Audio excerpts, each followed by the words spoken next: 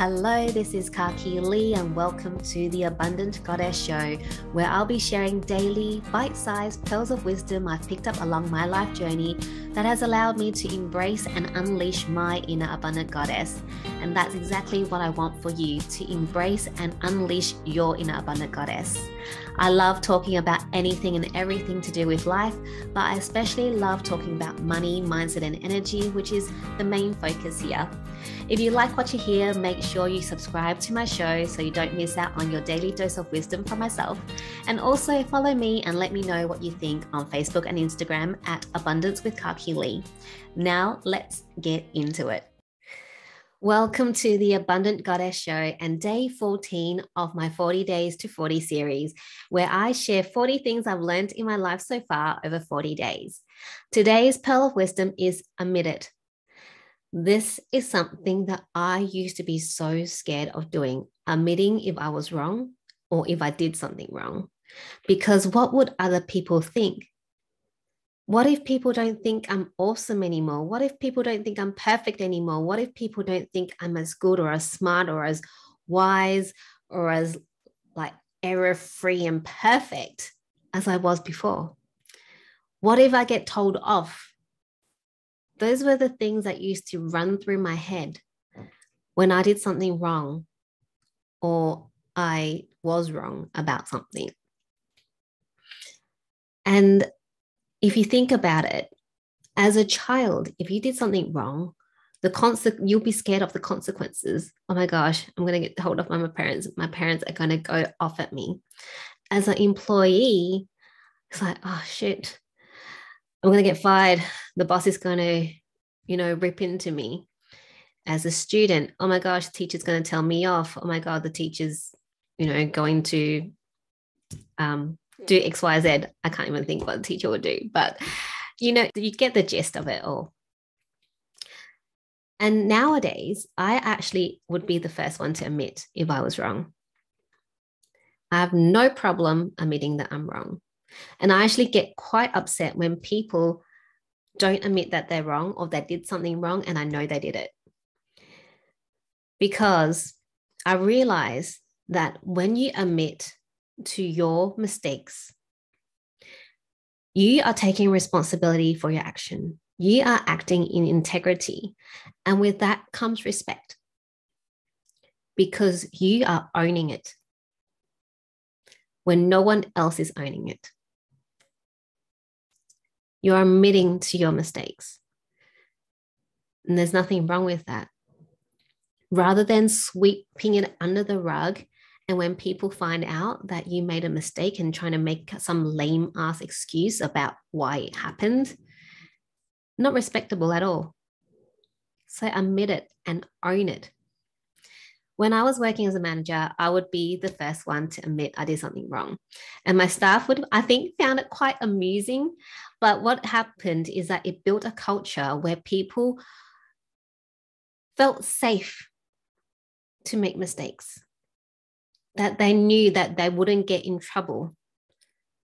I would speak to them, yes, but I'm not going to rip into them. I want to understand what happened, rather than going, oh my God, you did this, etc.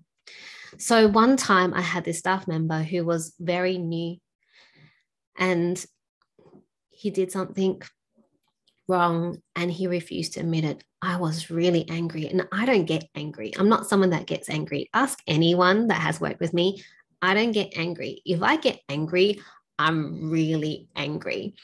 I was really angry because he refused to admit that he made a mistake and he kept making freaking excuses.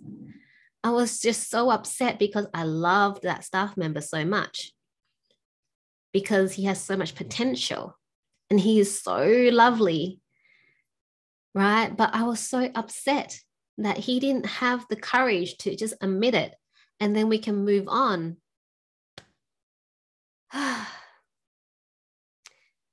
And the thing is, just in case you didn't realize, you're a human.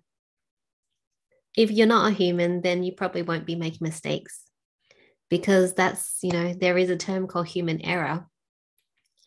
And that's why it's okay to make mistakes. As long as your mistake was not intentional or malicious. It was just a mistake that happened because you're a human being, then it's okay. And it's okay to admit it. Take responsibility.